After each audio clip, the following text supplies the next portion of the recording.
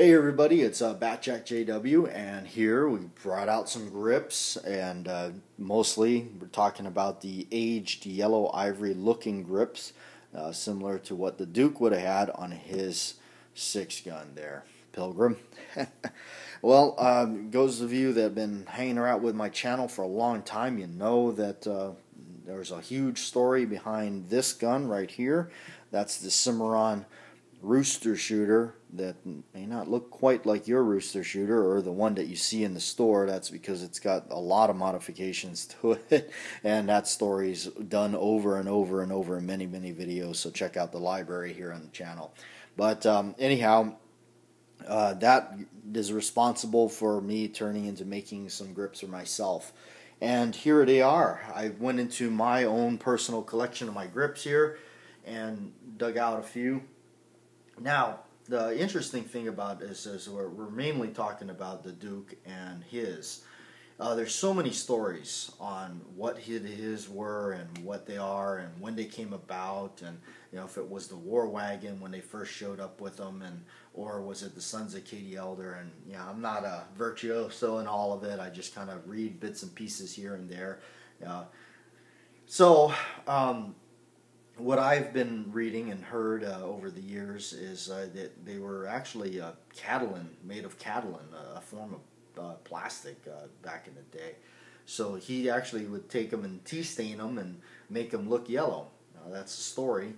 And these here that you see are actually not really styled too much after his grips, because if you look at throughout the 60s and stuff, they were really just plain looking grips.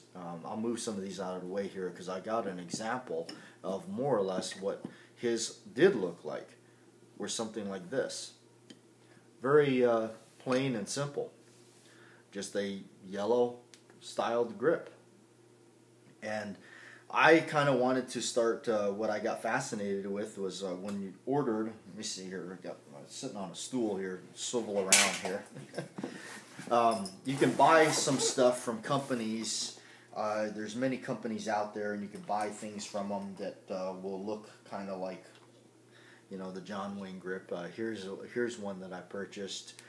These would cost you about $100, and I put them together as a one piece eventually, because I did have them set up as a two-piece. As you can see, I had the drill them out and everything, but when these cost you $100, and with the finger grooves in there like the Duke had and all that, I think he actually drilled this right there, maybe.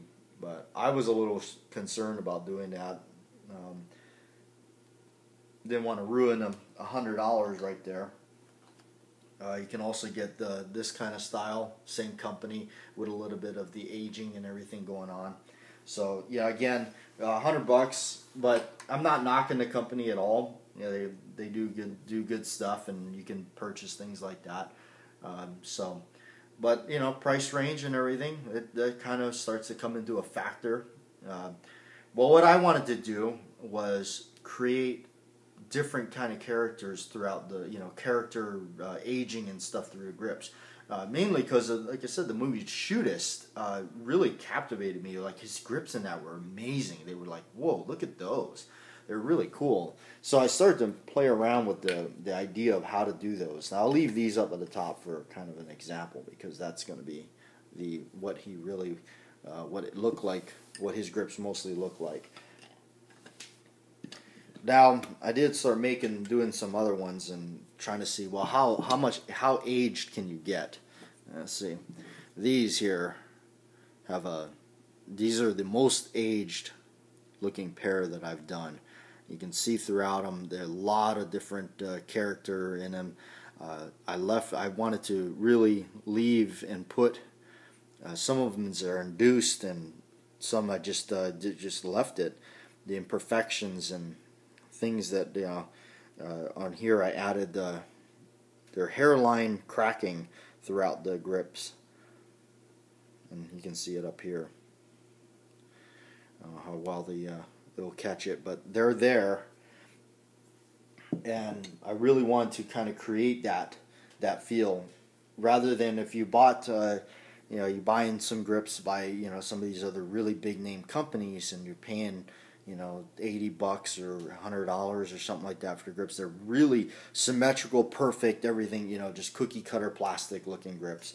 And I wanted something that was more unique. I wanted something that was like, hey, this was not going to be like your everyday ones, like especially the ones that are on this right now. You can see all the imperfections.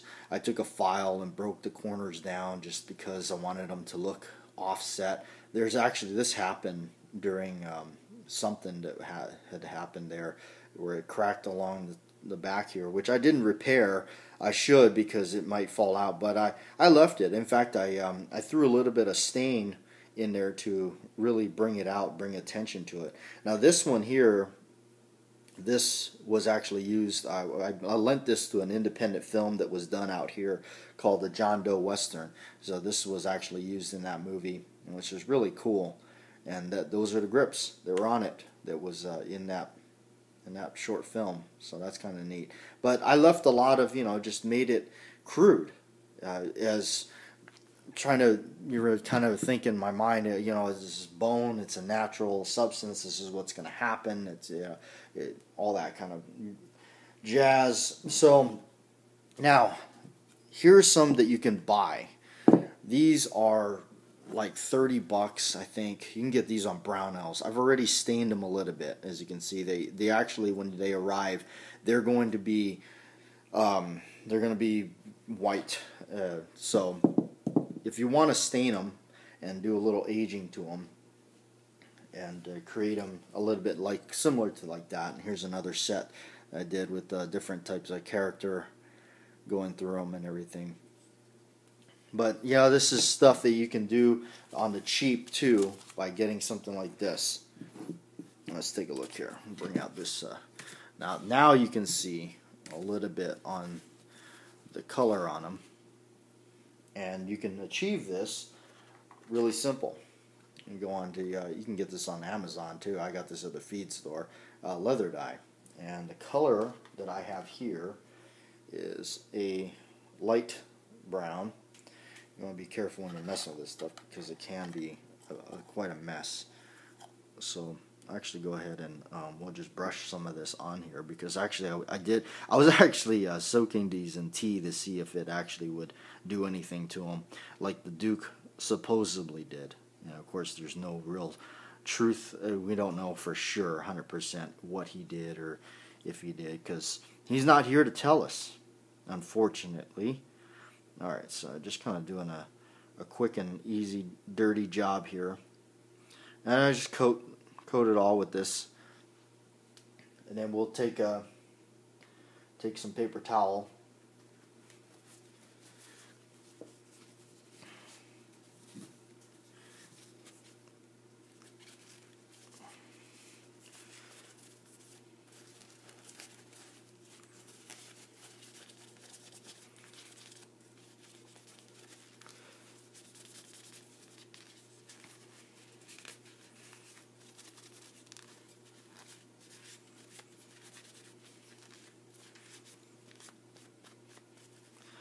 And there you can see how it darkened it up a bit.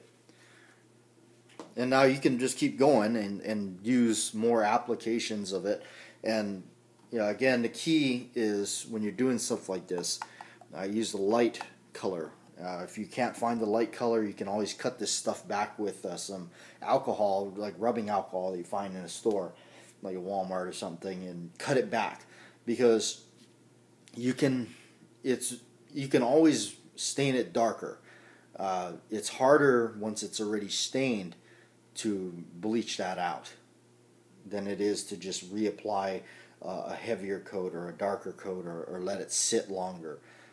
So I found that with the lighter stuff, I can easily apply it just like you saw, wipe it clean really fast, and you can see already the shade has changed right there. So, and again, these you can purchase on Brownells, and they're by, I want to say like NC Ordnance or something. And here, believe it or not, the cheaper the grips, the better, because they'll take to the staining better. It's been my experience, the ones by Hogue, have been really resilient to staining, extremely resilient to it. That's just been my experience. For somebody else, it may be totally different. But I was reading on a forum, and somebody had mentioned leather dye. And I thought, because I was going through a bunch of different techniques. I was trying everything from food coloring, fabric dye, coffee grounds, everything. You name it, I was attempting to do it, and it was not working out for me.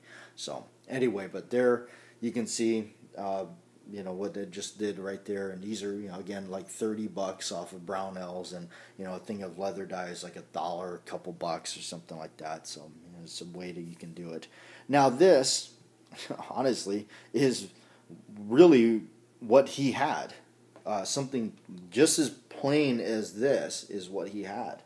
Of course, he had finger grooves on him, and me being left-handed, and that's, for some reason, people make videos on this stuff, and they go, "Oh, the Duke wasn't left-handed," blah, blah, blah, blah, like that. And it's like, I've never claimed that I had his grips or his gun or something like that. I don't know, people are crazy. But I'm left-handed. So the finger grooves on that side is what is for me. So I make all mine with the finger grooves, if I do finger grooves, on that side. That's why I do it. Not because I have the Duke's gun. Here's another set that I've done. And actually here, since I have them here, this is the original set that came on my Rooster shooter. This is the original set that came off of mine. That broke, by the way.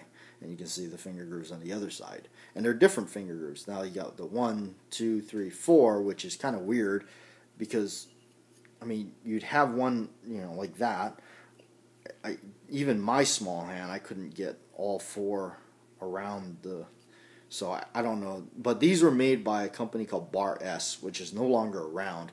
And you can see where mine actually broke. That's what started it all, and I repaired it. But they're really nice. The color is really nice. As you can see, I've replicated it. But I keep these on the side. They're really nicely made grips. They really are. Everything on them is really perfect. So, but here's another ways you can do it, and stuff I've done. You can see. Let's see. Compare to something like that to ones like this that I've done. But anyhow, just kind of messing around with it and showing you. I wanted to show you staining those, and kind of take this moment here and talk about the Duke and all that. So I appreciate it, you guys. I'm BATJAC J.W. Like, share, and subscribe as always, and we'll see you on down the trail. Yeah, I'm going to take that line right there from Santee. And before the video ends, I'd like to actually give a channel shout out, because I really find his channel unique, cool, different, and he's always commenting on people's stuff, especially mine always, but his channel is just full of unique and really cool things, and that's Lead8541. Go check him out. He's a really cool guy, and he actually just recently did a video of a pit boss. He's always doing these barbecue videos. Makes me so hungry. But anyway, thanks, Lead. Appreciate it for all you do, and you make some really cool videos, man.